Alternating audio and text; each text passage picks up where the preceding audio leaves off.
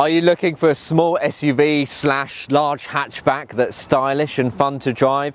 How about a more practical alternative to the popular Kia Ceed hatchback? Hi there, I'm Tom from OSV. This is the latest version of the Kia XCeed, and in today's review we're going to discover if this is exactly what you've been searching for in the family segment.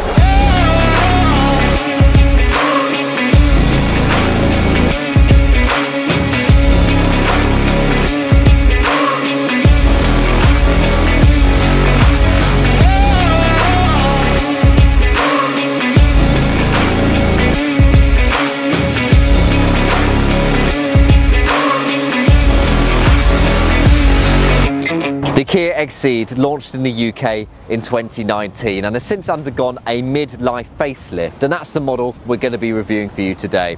Kia has positioned this car in the very competitive and rather confusing small SUV crossover segment.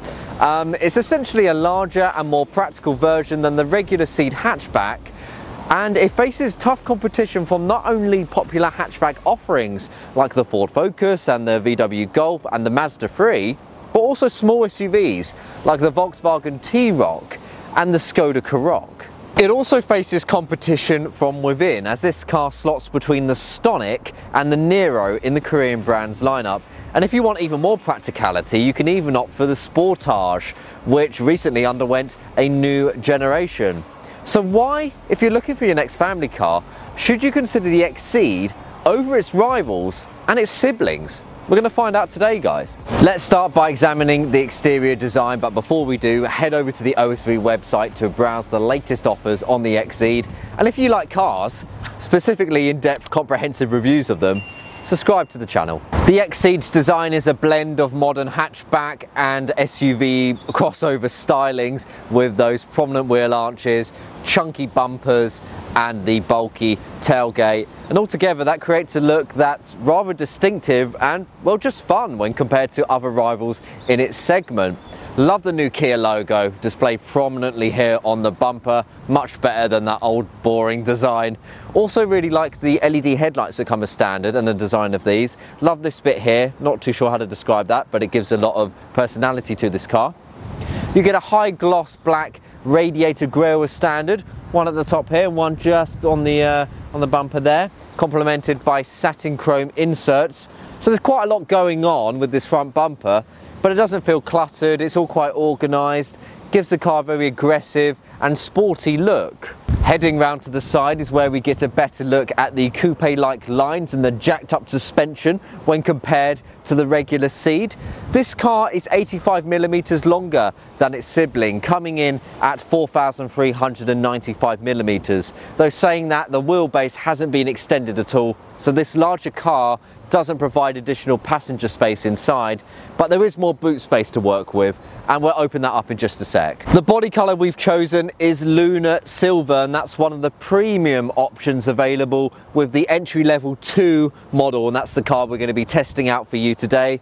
There's a bunch of other premium colours available as well, especially as you start climbing up those different specifications to the higher grade models. So if you want to dive into those in a bit more detail, get in touch with one of OSV's vehicle experts. You get 16-inch alloy wheels with the entry-level 2 trim and the free plug-in hybrid variant, and I like that Kia hasn't skimped out on the design of these. They actually look quite nice for an entry-level model.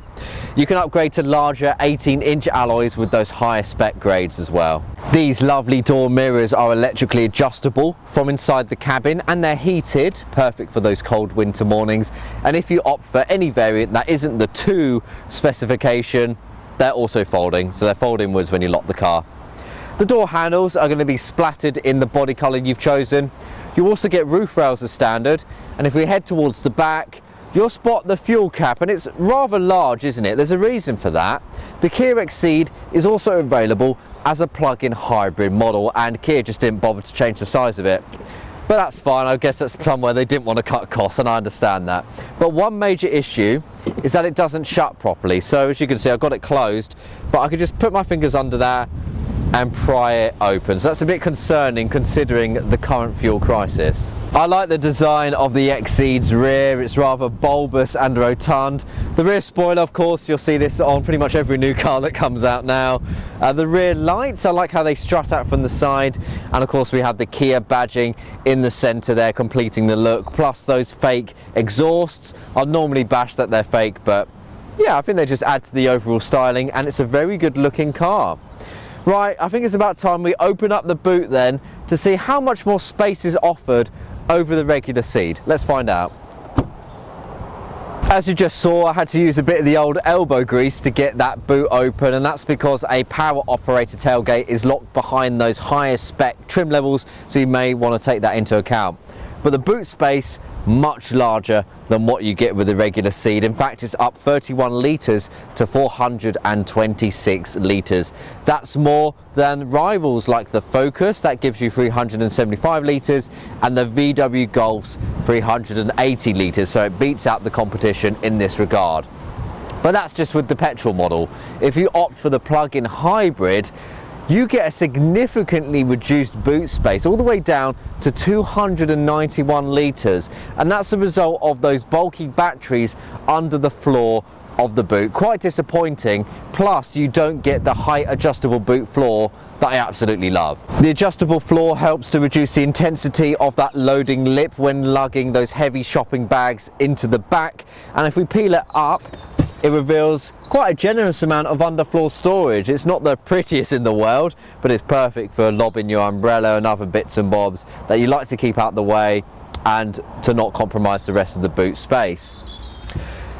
So how many suitcases can you fit in the back then? Well, we reckon you can fit 4, that was an excellent throw by the way, 4 of these small carry-on luggage into the back here, 5 if you stack them, so that's pretty good there compared to its rivals. On either side we've got small storage compartments, perfect for those objects that like to roll around on the go. We've got a 12-volt socket as well next to a hook to attach those objects down, and there's hooks as well on the adjustable floor itself. So yeah, very impressed with the level of practicality on offer for the boot space, and it does outperform its rivals in this regard. Well, in the hatchback segment anyway. If you need more boot space for a cycling trip or an overzealous family holiday, you can fold down that rear bench. As standard, it folds in a 60-40 arrangement, though if you want that middle seat to fold down independently so you can slide objects through into the rear cabin, you can get a 40-20-40 configuration with the higher spec grades. It's a bit of a faff trying to fold them down from the back here due to the bulky parcel shelf, so I'm just going to head around to the back here. The lever to fold them down is just at the top of the seats, and they come down quite naturally. They're not spring loaded, so do be careful with that. When the seats are fully folded, you get 1,378 litres of space in total, and with the plug-in hybrid option, this reduces to around 1,240 litres. And as you can see guys, that height adjustable boot floor is going to be perfect for those trips to the tip. You're not going to have any objects falling down any awkward gap because there isn't one. It's pretty flush all the way into the cabin there. Great level of practicality on offer with the XCeed. So guys, if you're impressed with the level of practicality on offer with the XCeed and you think it can work for you, you want to start exploring those pricing options, then get in touch with OSV's vehicle experts on 01 903 538 835, or you can just click that pop-up banner up there to book a date or time for a quick chat. It looks like the weather's going to take a turn for the worse though, as is often the case in the UK. So let's hop in the front and take the XCeed for a spin.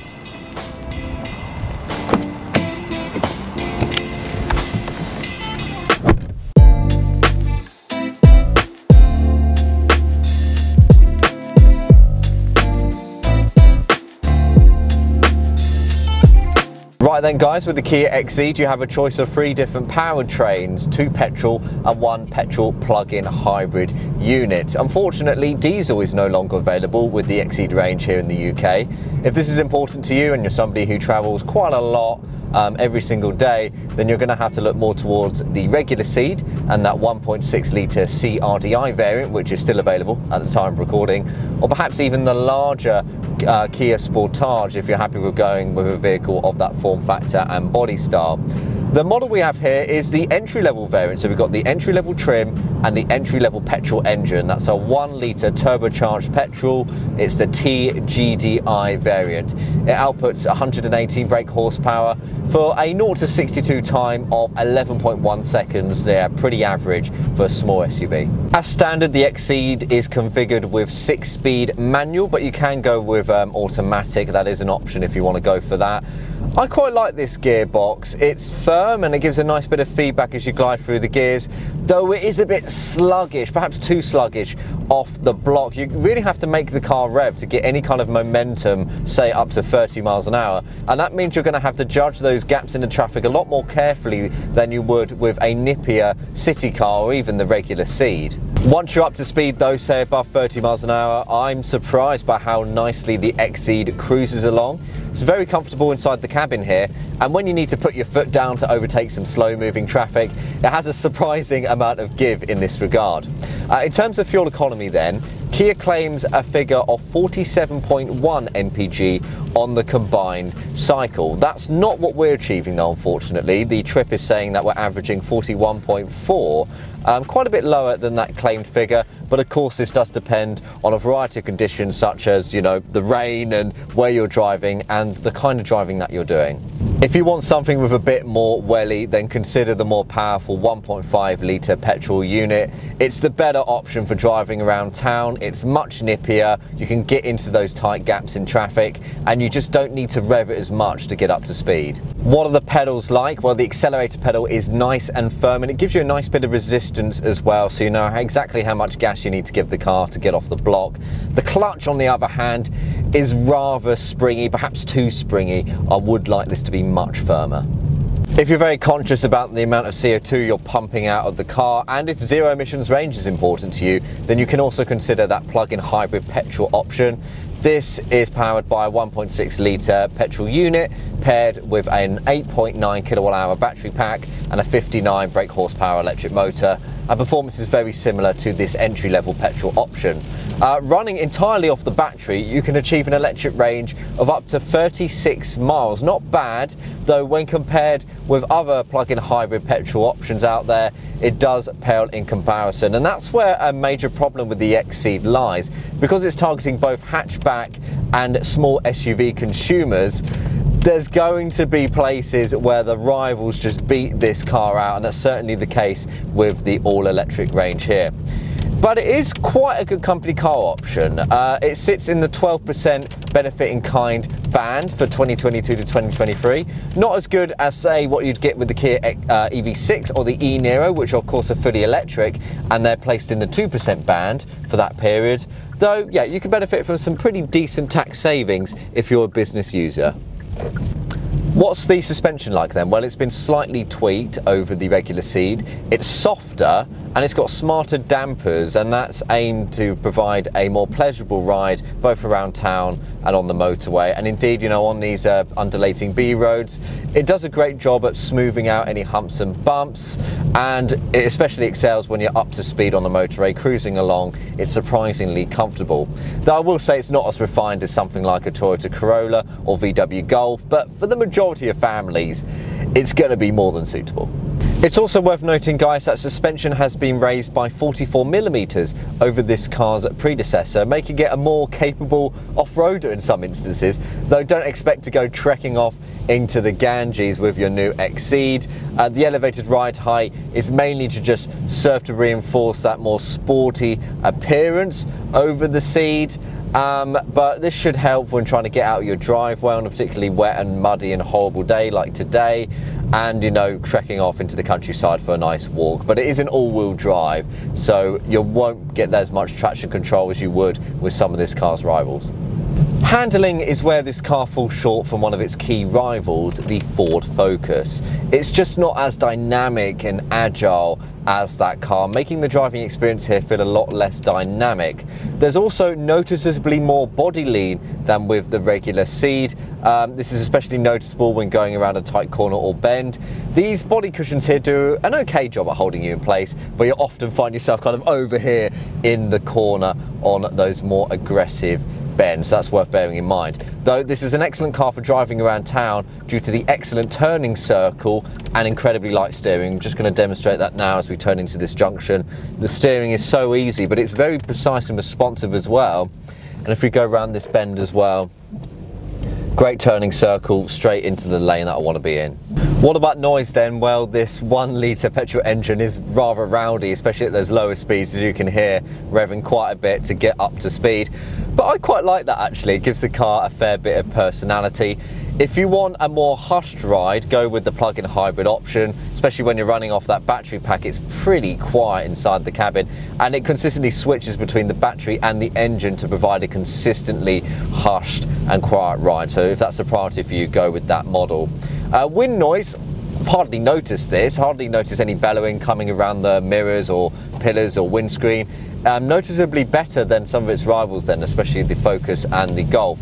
Though when you're above, say, 60 miles per hour on a motorway or A road, you're going to start to hear some road noise seep into the cabin, though I've got to say it isn't much better in some of this car's rivals.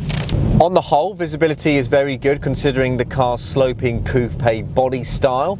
Out the front windscreen here, very generous, and you can pump yourself up quite high to get a good commanding view of what's ahead. The side pillars here are relatively thin, so they don't create too much of a blind spot at a junction or traffic lights. It's quite easy to see what's around you. And the mirrors are thin as well, but they're wide, easy to get a look at what's behind you. Also pretty impressed with the view out the back as well. You know, it's a lot better than you'll find in a lot of other coupe-shaped models. But the major complaints I have here are the view out the back of my blind spot. So if I just turn my head like that, can't see too much out that back window or that side as well. That's due to the thick side pillars obscuring your view. Though to make up for this, LED headlights do come as standard, so this car is great for nighttime driving. Unfortunately, the infotainment is a little bit too fiddly to use while on the go. It's too far away for one. I have to stretch my arm out like that to just select the different options. It's also not angled towards the driver, so it means I have to kind of second glance over at the different options, taking my eyes away from the road there. The graphics though are fairly sharp, the icons are nice and large. It's a functional display, but if you love your tech, say you love what you find inside a BMW Mini, you're going to be disappointed with what's on offer here. But on the plus side, I like that the climate controls, they're not all integrated into this display. They're nice big buttons down here, really easy to press while traveling from A to B. When it comes to safety then, Kia has an excellent reputation in this regard, and as a result you can choose most of the models in this lineup with a degree of confidence. The XCeed then, as standard, you get traffic sign recognition, automatic emergency braking, lane keeping assist, and with the top spec 4 variant you also get blind spot monitoring. This is integrated onto the wing mirrors, alerting you of any cars passing close by. However, it is worth noting that when this car was last tested by Euro NCAP back in 2019, it was awarded 4 stars overall, and that is quite rare for a vehicle of this class. We're driving the facelift model now that is yet to be tested by the body. However, it did score quite poorly in the occupant safety testing in the event of an accident, which means this car is less safe than some of its rivals, including the Mercedes A-Class and the Mazda 3. Worth bearing in mind if safety is important to you. I think it's about time we dive into this interior in a bit more detail, guys. Let's head back to our car park. The inside here is very familiar if you already own a regular Ceed or you've driven one before, because it's pretty much identical. This is the entry level 2 specification here, guys, so don't expect an array of premium materials on offer, but there is a nice amount of material variety. I like the leather that's wrapped around the steering wheel here, it's nice and grippy.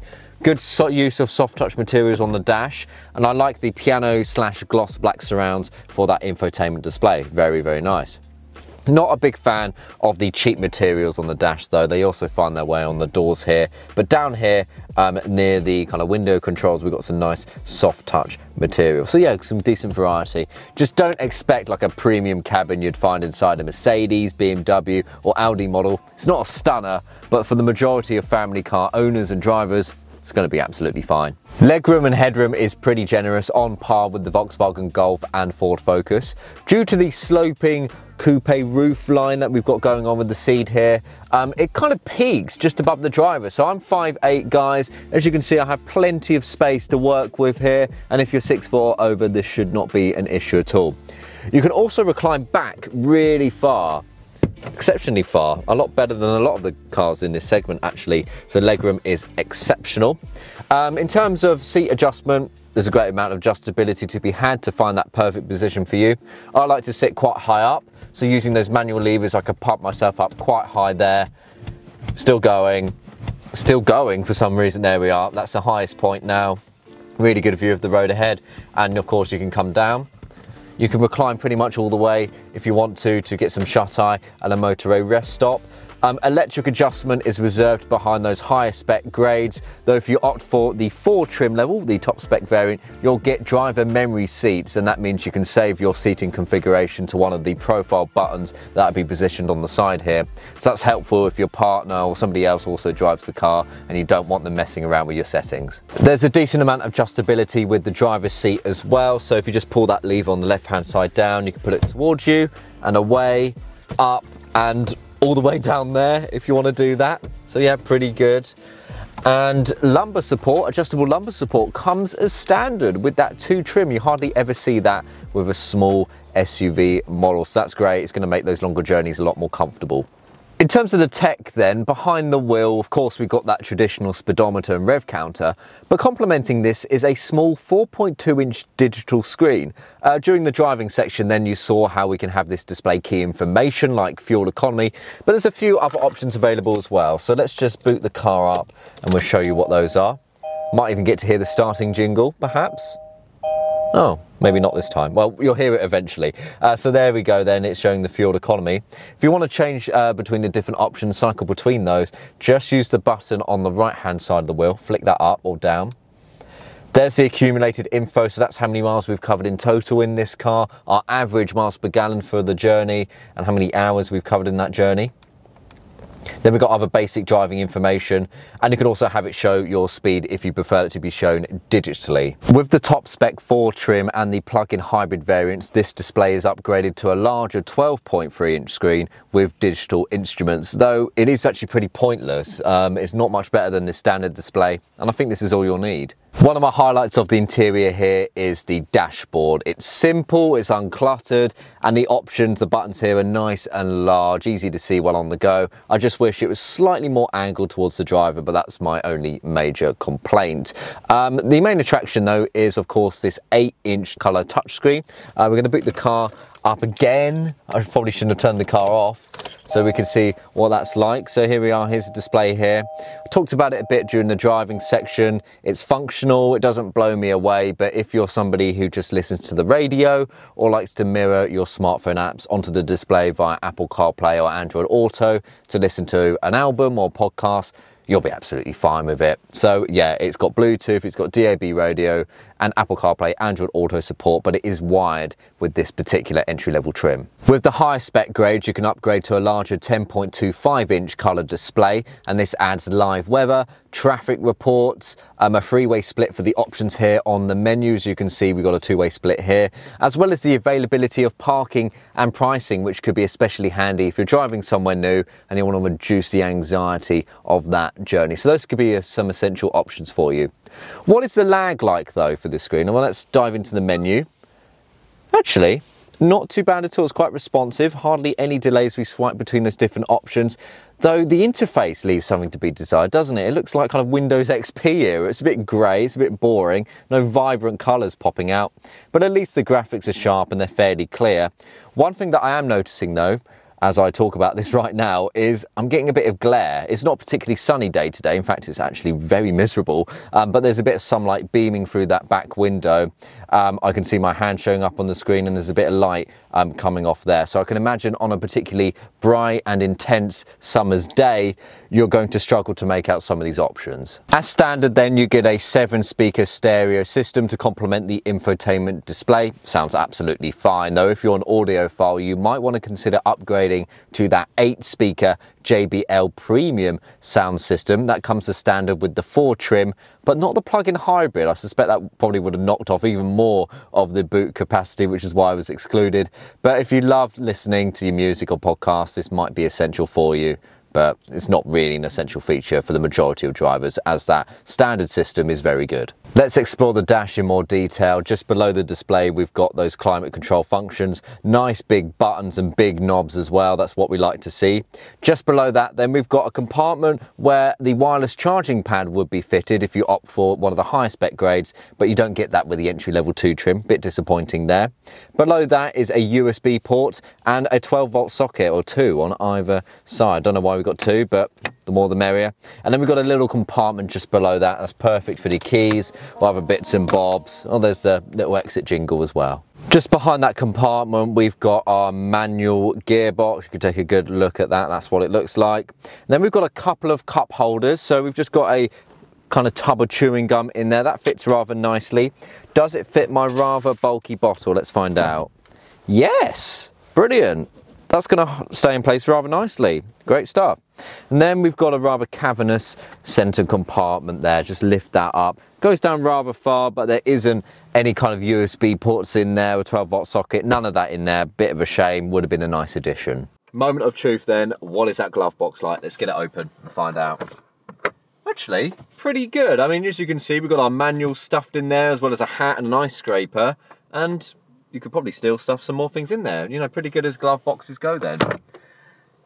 The door bins though, different story, pretty claustrophobic and tight. They do fit my large bottle, but due to the way it's designed, it is rolling around quite a lot, so a better place for this would just be the cup holders in the center console. But to make up for this, you do get a sunglasses holder, even with that standard 2 trim level. I haven't really spoken much about the seats because there isn't much to say. I mean, the design of these are a little bit boring and uninspired. Kia have never been exceptional in this regard. There isn't a range of upholstery options to choose from, unlike other brands out there.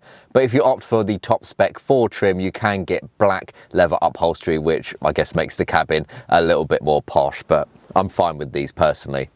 Okay, unfortunately, it's time to hop out now into that horrible weather so I can tell you a bit more about the rear and how comfortable that is for passengers.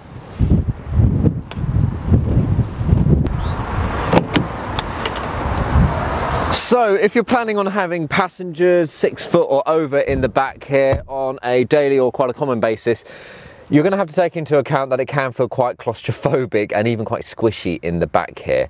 Let's start by examining legroom. So the seat in front, that is how I've configured my driving position. As you can see, I haven't got too much legroom to work with. I can stretch my legs out probably halfway, not all of the way. And my knees are quite high up. It's like I'm sitting in an electric car right now, and that's already creating quite a bit of discomfort. Though there is a fair bit of back support provided by these seats by this bit of material that struts out, so that's quite nice. That means it's going to be fairly comfortable for short journeys, you know, around town, dropping the kids off at school, doing the weekly grocery shop. But for those longer journeys, it will get quite uncomfortable, unfortunately. It's also worth bearing in mind if the driver is 6 foot or over, they will probably be reclining further back than I would be, in which case your knees may just be touching the lining of the seat, though they should be nicely supported as the material here is pretty soft. Let's examine headroom next. So I'm 5A, I've got a little bit of space to work with. This is where the roofline does start to slope down towards the rear, so if you are 6 foot or over, the tufts of your hair might just be touching that. And if you have opted for the sunroof, that is going to trim a couple more centimetres off that roof lining, and it might make it a little bit uncomfortable for passengers over 6 foot as a result, despite letting lots of light in the cabin, which can feel quite dim and dark, especially on a winter's day like today. And if you've got 3 adults in the back, one there and one in the middle, you're probably going to be sitting kind of up here. And as you can see, this is where, again, the roof lining starts to slope down towards the windows, and yeah, that's pretty depressing. On the bright side, the door does open fairly wide, as you can see, around 70 degrees there, so that's going to make it convenient to load a bulky kid seat into the rear cabin space, which you can then attach to either of the Isofix fittings on both of the rear seats. And the covers for these are pretty resilient, they're spring loaded as well, so you're going to be safe in the knowledge that that seat is going to be carefully and securely strapped down. If you don't have someone sitting next to you and you want to rest your elbow somewhere, you can pull down this middle bit, and then you've got a couple of cup holders there and a makeshift armrest. So it's not the most comfortable thing in the world due to that plastic, but it's a nice addition. That's kind of where it ends though with this entry-level model. If you opt for the 4 or the 4 plug-in hybrid variants, then you get 40-20-40 split folding seats. That means you can fold down that middle seat there and slide objects through into the cabin space.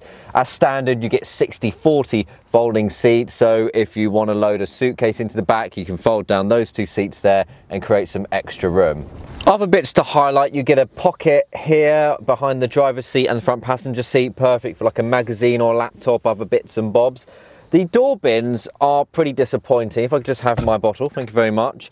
It doesn't quite fit in there, although I admit this is quite a bulky bottle, but I can't get that in there. Let's see if the cup holders will fit it. No, I mean, that's surprising considering it fit in the front. So I'm pretty stuffed when it comes to that bottle. I've got to put it down there.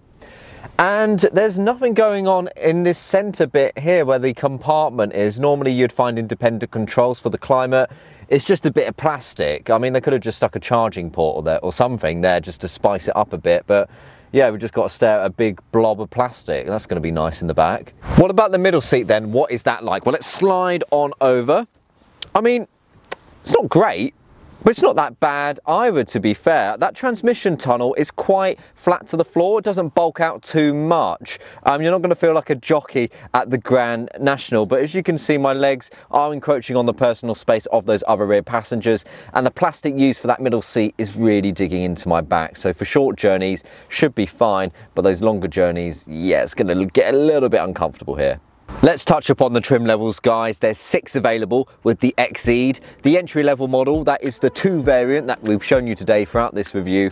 Prices start from £21,255, and my 3 highlights are the LED bifunctional headlights, this lovely 8-inch coloured touchscreen that we've kept the protective film on, and a reversing camera comes as standard. Next up we have Connect. Prices start from £21,825, and on top of what I've just mentioned, here are my 3 highlights. A larger 10.5-inch navigation display, power adjustable lumbar support for the driver and front passenger seat, oh that's nice, and larger 18-inch alloy wheels.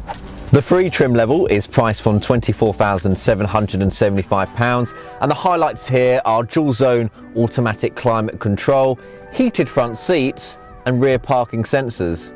With the 4 trim level, you get a panoramic sunroof, black leather upholstery and a smart power tailgate. All this and more for £29,080. Last up, we have the plug-in hybrid 3 and 4 variants. Spec-wise, they're pretty much identical to the regular 3 and 4, and prices go up to £35,105. If you need a hand finding your perfect trim level, or you just want to explore options in more detail, call our team of experts on 01903 538 835, or just click the pop-up banner above. So guys, should you buy, lease or finance a Kia XCeed? Does it exceed my expectations? Well, that's the things to really enjoy about this car. I love the strong looks. It's definitely one of the best looking cars in that very confused small SUV crossover segment that a lot of people love these days. And I love the new Kia badging. Great redesign there, gives the car a lot of personality. Of course, you also benefit from Kia's class-leading 100,000 mile, 7-year warranty, and that's the longest warranty currently available on any new car. Only Hyundai comes a close second with their warranty, so it's a huge selling point for not just this car, but the Kia range as a whole. The manual transmission takes a little bit of time to get used to, but I'm really enjoying it. If you're not prepared to make that premium to go with automatic, then this is going to be absolutely fine. Also really impressed with the generous amount of boot space on offer. plenty of room for luggage, even an adult's bike if you take the wheel off, but just not with the plug-in hybrid variant. It knocks off far too much of that boot capacity. And this 2 variant right here, the entry-level model, is very well equipped. I'm very impressed. You get that 8-inch touchscreen in the cabin, you get that adjustable lumbar support standard as well, and that rear view camera. Can hardly say that comes as standard for a lot of brands and their entry-level models. So Kia clearly prioritising practicality and usability above all else here, and it works out really nicely for the XCeed. What don't I like then about the XCeed? Well, that rear space to begin with, it's pretty claustrophobic and squishy, especially if you try to fit 3 adult passengers in the back. They're really not going to like you for a longer journey. Safety wise as well, this car does pale in comparison to its rivals, and in terms of fuel economy, it's not as efficient as some of its competition. That may be important to you, especially considering that fuel prices are rising at the time of recording this video. Also, aside from practicality, does this car really do enough to separate it from the regular Ceed? I think it's in quite a strange place in the Kia lineup. It's, you know, it slots between the Stonic and the Niro, but it's kind of a hatchback, it's kind of a small SUV. Where does it lie, and does it really deserve to be in the lineup? I'd be interested to know your thoughts, guys. Would you pick this car over the Stonic or the Niro or even the regular Ceed? What do you make of it? Let me know. Overall, guys, I've had a great time driving the XCeed. It's decently practical, it's pretty comfortable and stylish, and it could be your perfect next family car. If you want to explore the latest offers on the XCeed as well as other Kia models, head over to the OSV website, and to chat through your options one-to-one with a vehicle expert, call our number on 01903 538 835, or you can just click that pop-up banner. Actually, it's that side, just up there. If you enjoyed today's review, guys, you know what to do by now. Give it a thumbs up, subscribe to the channel for the latest in-depth vehicle reviews, and once you are subscribed, click that notification bell to get notified as soon as our new videos go live on the channel. But that's it for today. Thank you very much for watching. I'll see you next time. Safe driving.